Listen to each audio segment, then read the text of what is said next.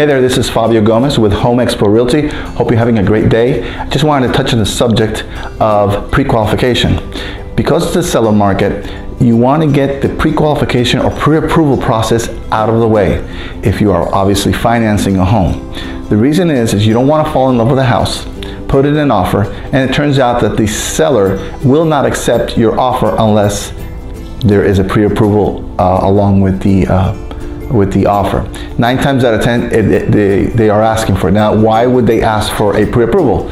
Well, very simple. You're asking the seller to take the property off the market for 30, 45, 60 days sometimes, and they're not going to be able to sell it because they're under contract, and it turns out you're not able to finance the home. Don't assume that because you had great credit a year ago or 6 months ago that everything is hunky-dory. Why? You know, by the news, you hear it all the time, people's identity are being stolen left and right. There are people that don't take out, they're very careful with the credit. When it comes time to take a mortgage, turns out they have 2 or 3 credit cards that they did not authorize, that were taken out in their name, and they have no explanation for it. For now, it takes them another 2-3 months to be able to remove those things off the credit. Well, what if you're under contract for 30 days and you found out that you have these credit issues? The seller is not going to wait for you to remove those things off your credit before going forward. So again, you want to get the pre-qualification, pre-approval